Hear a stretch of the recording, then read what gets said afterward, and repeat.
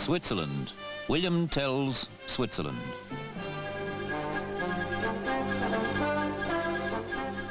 Switzerland, where you can ski over snow or climb mountains, and if you're athletic or rich enough, have a holiday that will make you forget the problems of workaday life. But you don't need to go to Switzerland, because if you flex your fingers and exercise your brain, you'll find everything that Switzerland has to offer home in Britain, including a mountain climbing school, where to begin with, you work the muscles an alpine climber needs. We're mountaineering at a place called Eridge in Sussex, not too far from Tunbridge Wells, on a sandstone outcrop laid down, the scientists say, 100 million years ago. Or at the start of the course, on this modern man-made rock face they've contrived. Switzerland here in Britain. At this school you can learn the techniques that can take you up or down the Welsh or Scottish mountains, because there's challenging climbing to be done here at home that needs expert instruction.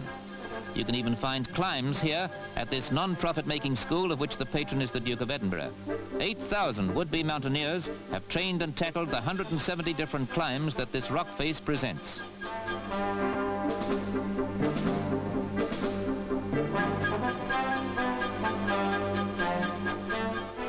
There are childishly easy ways of climbing this 60 foot of rock, and there are other routes up which experienced climbers would rate as almost impossible. All the year round, it's the ideal practice ground for anyone who wants to conquer mountains, whatever his experience or skill.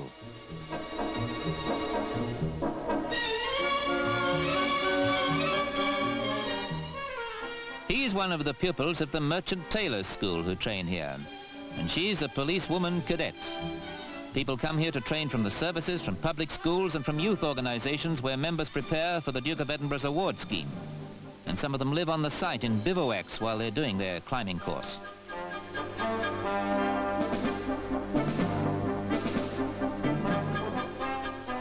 In the 3 years since these Bowls Rocks were made into an outdoor training center, 8,000 pupils have passed through, learning the rope work and safety factors which have converted mountain climbing from an exciting hazard into a controlled skill.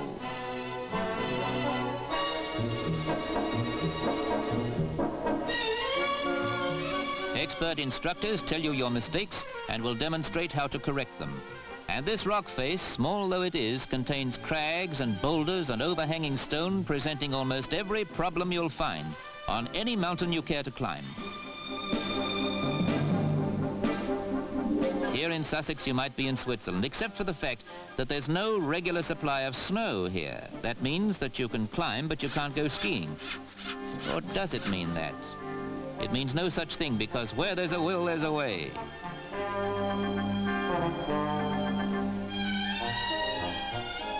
You don't need snow for skiing.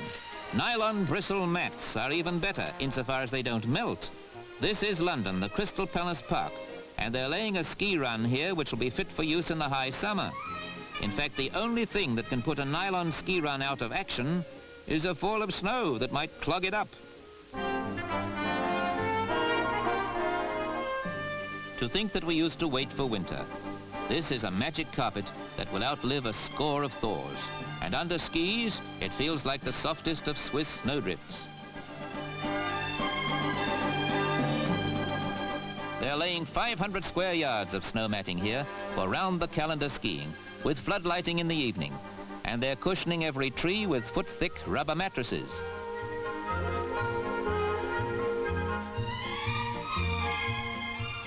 Tessa Dredge of British ski team fame gives instructions in the once-a-week courses which the Central Council of Physical Recreation have laid on. So sidestep your way up the slope to see what the first batch of pupils can do here in London's little Switzerland, when they finish their ritual limbering up.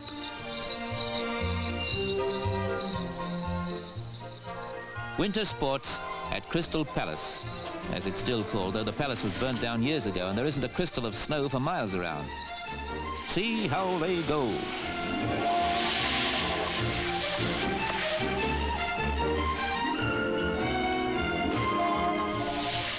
Yes, this could be Switzerland, for the only thing missing is William Tell, and that very Swiss thing, his crossbow.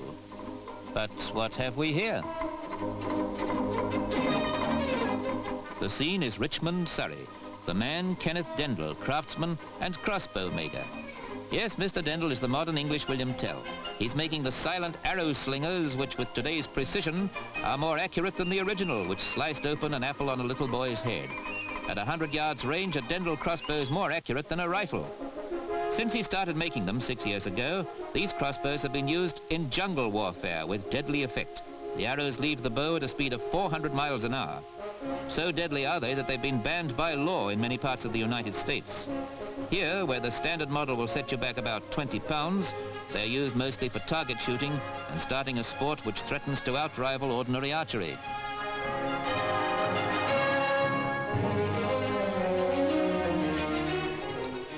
It could be a lethal weapon, and you can see the care and craftsmanship that's gone into its construction, which leaves Ken Dendel the only national champion who has won all the major trophies in his sport with equipment that he himself has made with pride.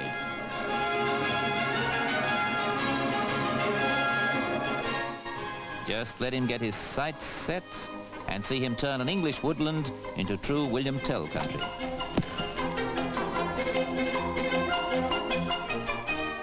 If he was shooting at live game instead of at paper targets, his prey would come to earth in a real Swiss roll.